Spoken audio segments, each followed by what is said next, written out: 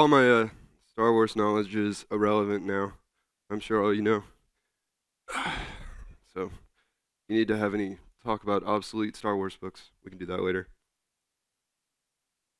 Hey guys, I'm thrilled to be back in Europe. This is my second time speaking over here. My second time in France. I love it. Lyon's amazing. Yesterday I had a salad that was covered in meat. Like I couldn't even see the lettuce part. It was incredible. Um, so this town knows how to get to me. So I work at Hashrocket. We're a consultancy of about 30 people, mostly developers. We have a small design team. And I write front-end code, I wireframe with clients, I do UX, UI, all sorts of things. So I work with developers all the time, and what this talk is about is moving from design to development, moving from pixels to code, helping developers communicate better with designers and be more flexible in their process on both sides to make everyone's life easier, hopefully. So let's start at the beginning of a little bit of process talk and look at user-centered design as most of us know it. There's an analysis phase, right? You gather requirements, you learn a little bit about what needs to happen in a particular application. You've got an IA, UI, UX phase. You've got a design phase where things look nice, and an implementation phase where things work right, and then you deploy. So that's very basic. This even looks kind of waterfall. A newer way to look at this that a lot of people have moved to, including us, to a degree, is an analysis phase, UI, UX, information architecture, design, make things look nice, implement, make things work right, and then, but there's a deployment happening as soon as possible. Like things are getting in front of a client as soon as possible, instead of waiting until something is completely 100% polished and feature complete. You're moving it into a client's hands sooner. So this is rapid prototyping, and it's a strong trend, and it has been for a while. But this still doesn't match up to what I feel like is a really healthy process for Hashrocket and probably for a lot of you as well. And there are some reasons for that. So rapid prototyping is cool. Getting stuff out sooner is cool, but there are some problems. Clients also have clients. So what that means, well, first of all, let's define what a client is. Some of you guys might not work at consultancies, so you think, I don't have clients, this doesn't apply to me. Well, everyone has a client. You have someone who has to look at what you've done and understand it, and you have to justify it to them. So if I'm, as a designer, even if I'm designing like a homepage for one of the guys at Hashrocket doing an open source project, they're my client, and I have to talk to them, and I have to understand their needs, and I have to give something to them. Even if you're just designing a gem with an API, your clients are other developers that are using that API. You still have people that you have to communicate with.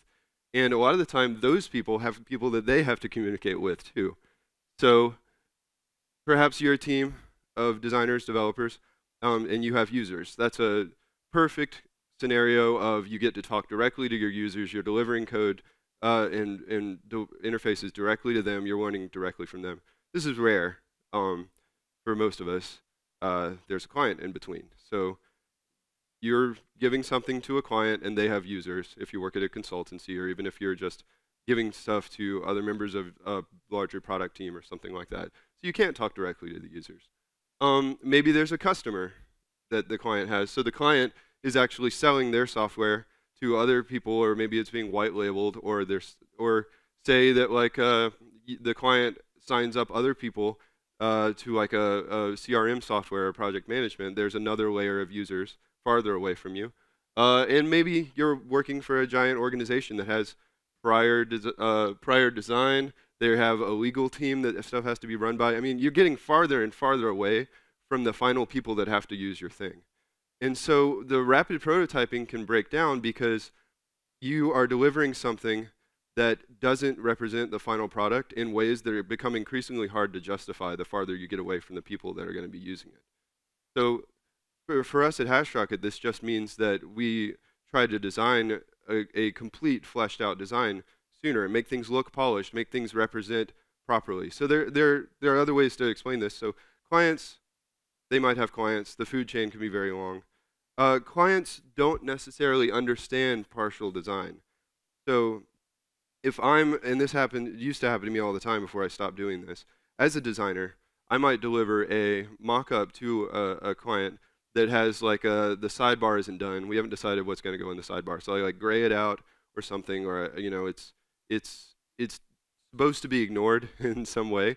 The design, inevitably the client on the other side, non-technical or otherwise maybe, is going to be distracted by that. They're going to say, you know, what's going on with the side, like, or they send it off to somebody. Remember how many steps that you might be removed from the people looking at this, and they're like, oh, they have some feedback. They're wondering what's up with the sidebar, you know, that kind of stuff.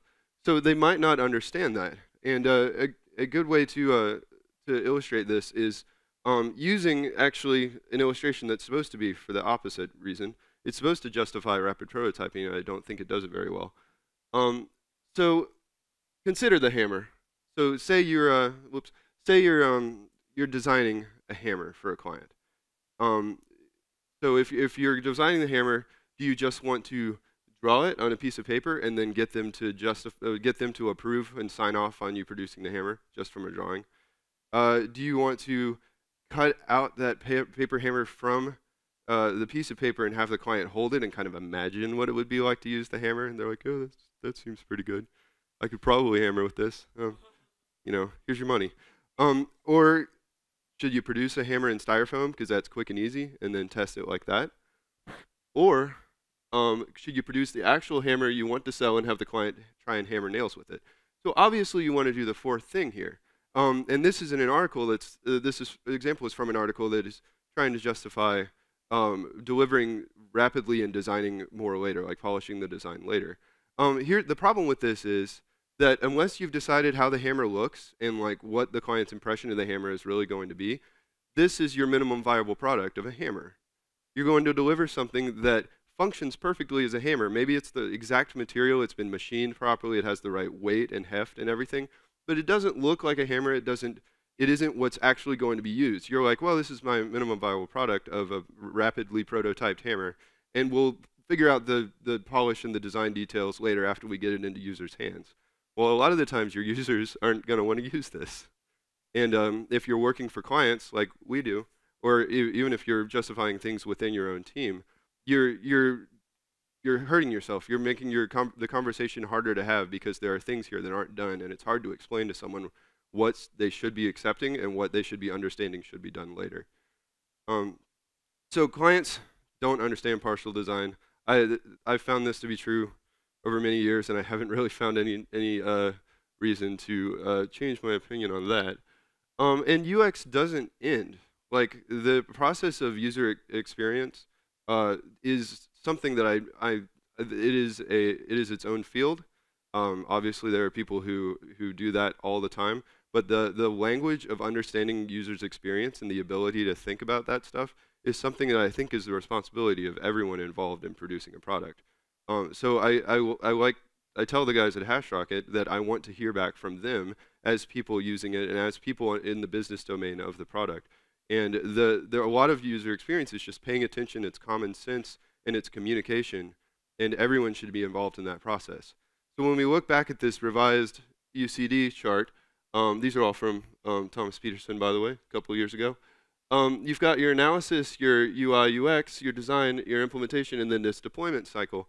I don't feel like this matches up realistically with what we do at Hashrocket, and it might not match up with what you do or need to be doing because of the things that we just talked about. Like, I hate that UX ends in this other process, like it's some magic that only happens at a certain early point in a project.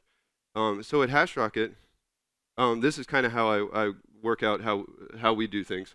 At first, we'll wireframe and story card with a client. So we'll sit down and we'll actually wireframe on the same screen as the story cards. We have the wireframes on 2/3 of the screen and story cards on the other third. Are you guys familiar with story cards, by the way? Is that anyone not familiar with story cards? Just make sure. One guy. So we're breaking down, just for you.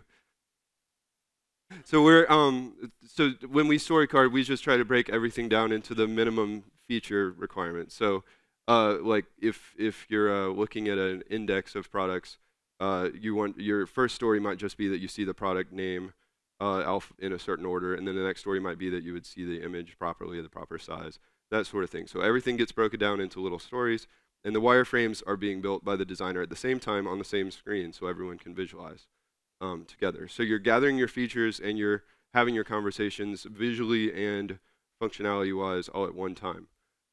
Then this gets handed off to a designer for look and feel. And this is when myself or one of the other designers takes either some time to develop new branding or we work within existing branding. But the point is that by the time we get out of a look and feel process for a specific view in the app, that view looks like it's going to look in the application.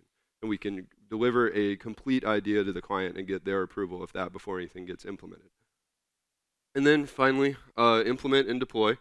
And then this is the most important part, and this is what most of this talk is going to be about, this phase. As soon as something needs to change, we need to be able to flexibly react. That information needs to come into our team. We need to be able to change what needs to be changed quickly, and the designers and developers need to be able to be flexible. Because, I mean, we say we're agile at Hashrocket. We say that we can do this stuff and prioritize flexibility. So we need to be able to do that.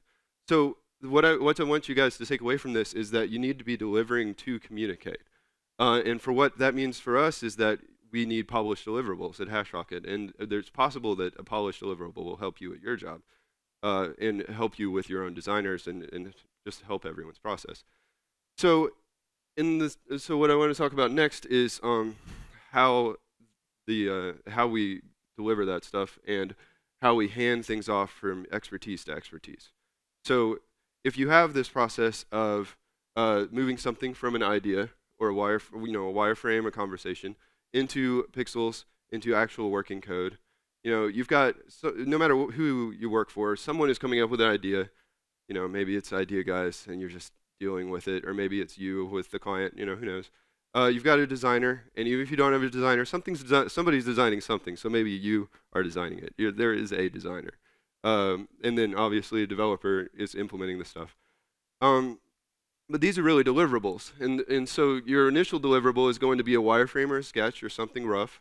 Your designer might be putting together a PSD or a sketch file or even static markup if you go straight there. You're going to have somebody doing the actual front end, and then you're going to have a developer doing Ruby or what have you.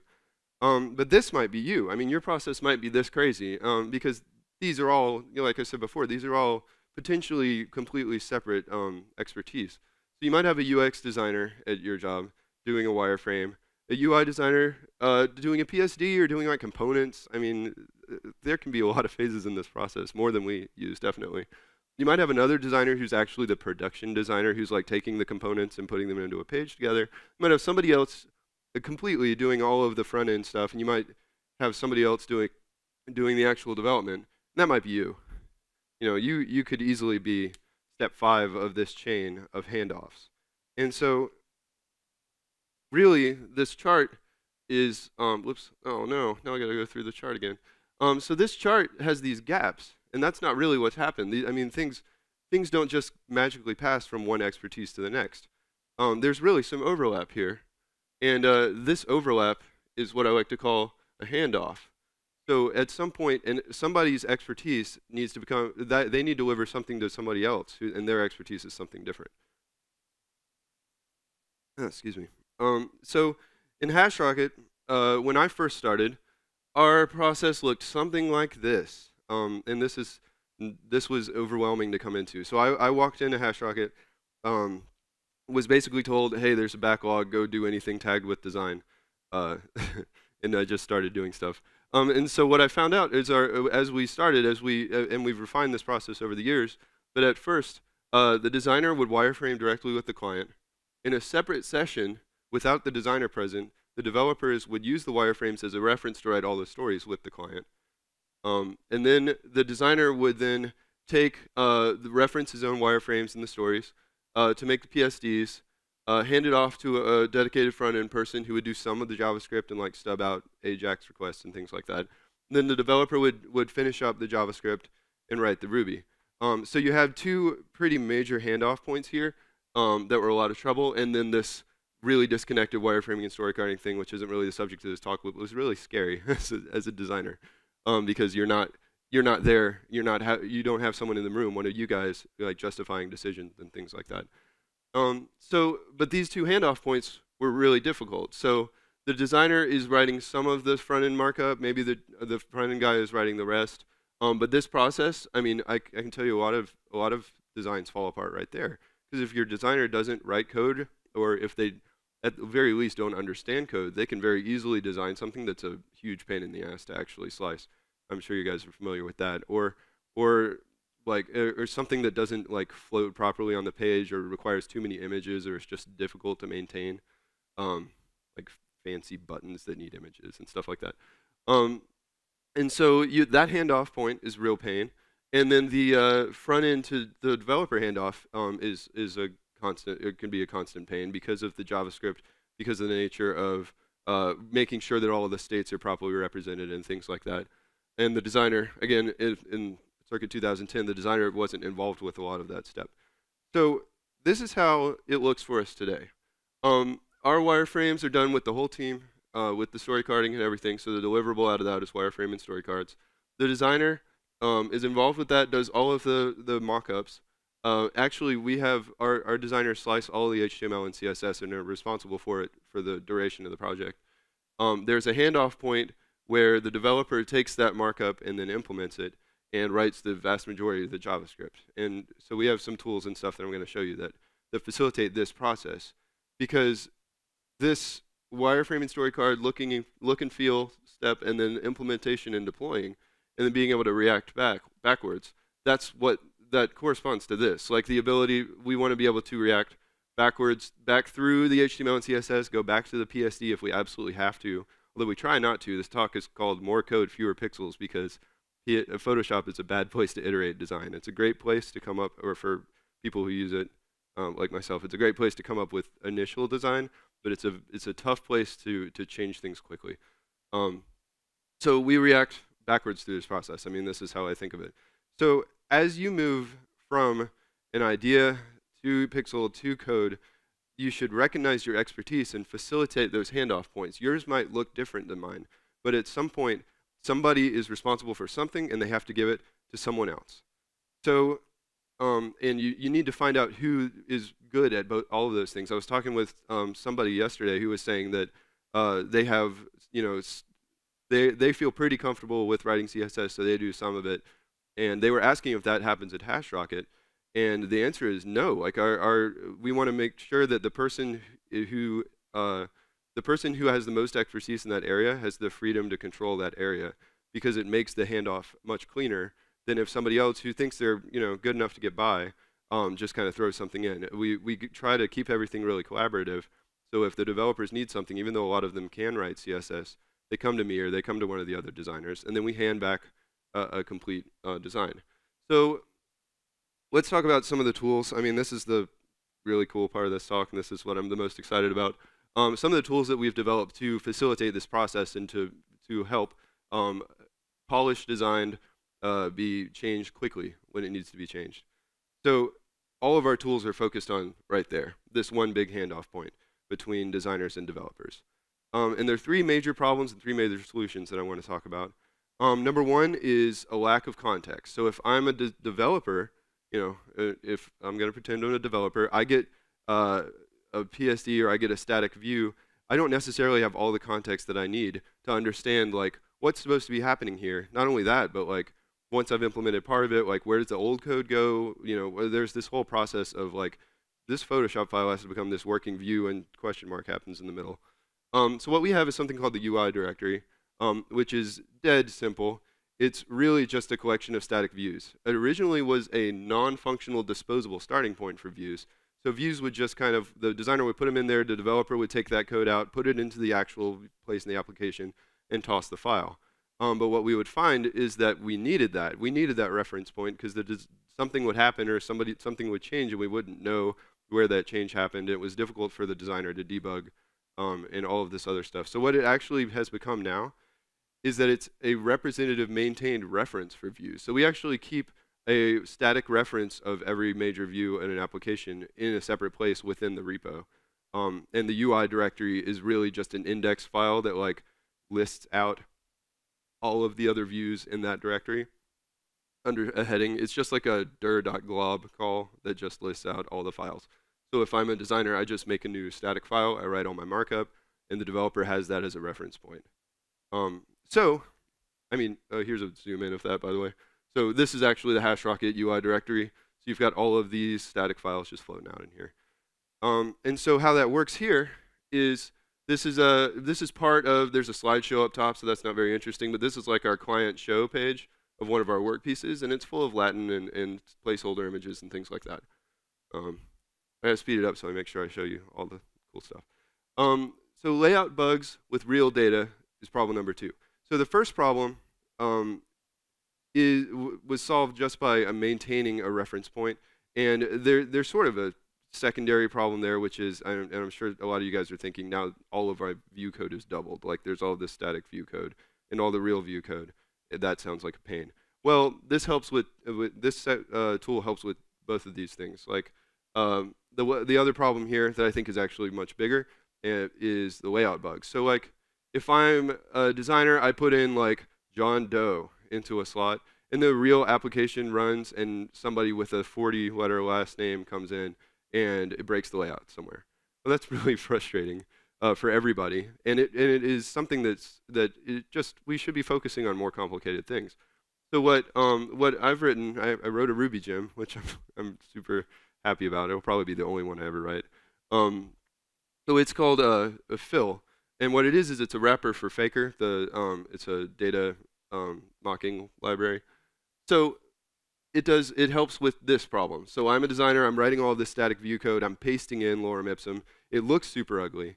It's not really what real data will look like, and it doesn't vary enough, so it doesn't really fix the potential problem of like real data behaving more differently than whatever arbitrary stuff I've typed in here. So fill actually generates markup for us. So up here, this is actually the code for the vast majority of the client show page I was just showing you. You've got page head nav up there, you've got fill words, and you pass it ranges. So you can just pass an arbitrary range of like 1 to 3 words, 3 to 8 words for a subtitle. You've got this walkthrough of slideshow images that are all different colors.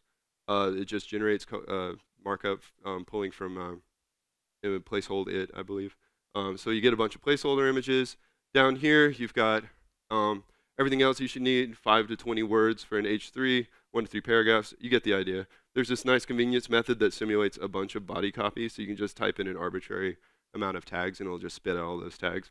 What the developers love about this, well, as a designer, I love this because I don't have to go to lipsum.com and paste in lorem ipsum, or Samuel L. Ipsum, or whatever your flavor of ipsum is. But as a developer, they love it because they can take this and turn it into a working view and have like a very similar structure. So Phil has these convenience methods like sometimes output something 1 out of every 3 times. So you can sort of simulate a bunch of different ways that a page might be rendered really quickly. The developer replaces all of those convenience loops with actual loops and actual conditionals and things like that. And so it's not that hard to maintain this stuff because it looks so similar. It's really easy to scan one and then scan the other. And honestly, it's worth it. Like it's just like maintaining a test suite. If you maintain, this is more or less a layout test suite, right? This is a place to justify new layout concerns before you're actually dealing with live code. It's a lot easier as a designer to go into here and look at this than it is to make sure that I've run the populate properly, that I have the right type of data to be able to look at the right thing. And when I can just come into the UI directory and make sure that markup looks right. Everyone's life is easier. Makes me happy. So the third tool that I want to talk about is the most recent, and it's the biggest problem, and it's something that's been eating at us for forever, which is how do I account for states in a UI? And by that I mean when you're doing like a thick client, like we have an Ember app, we have a Backbone, that kind of stuff. There are times when like you're doing stuff that only changes a little bit of the page, and as a designer, I don't know what I should be writing for that because the Ember code is so directly tied to implementation that I can't. It's really kind of impossible to stub out Ember code in a way that makes sense. The old way of stubbing out AJAX calls just results in jQuery spaghetti that we've been trying to avoid. So what do I do? Like, do I do a page and then another page, but that page has like an extra class on this thing that makes it come down? That's a lot of code. So what we've come up with is something I wrote called stagehand. So stagehand does this. this is a piece of one of our applications. Up here in the corner, do I have a laser pointer? Awesome. So up here in the corner, there's a little icon there. You click on that, this little guy pops out. And what this is doing is giving you access to a bunch of states of the page. So if I'm looking at this page, I can change the add a report form over here to I don't have it open, to what happens when I click to open it up, to what happens when I have results after a search. It's like an inline search on the page, basically. So I can switch from the no results view right here, so there are no people with the name, to the results view, which actually shows me the results. So I'm not interacting directly with the page. But I have this control bar that's showing me all the different states that the designer has prepared for me. So as a developer, you guys understand like all of the different intents, and this also keeps us from missing stuff. Like, have you ever had to go back to a designer to be like, oh, you forgot to design the error page, or you forgot to put in pagination, or all of these different like things that might happen that everyone tends to forget about. The nice thing about Stagehand is that the designer can represent all that stuff without actually writing JavaScript.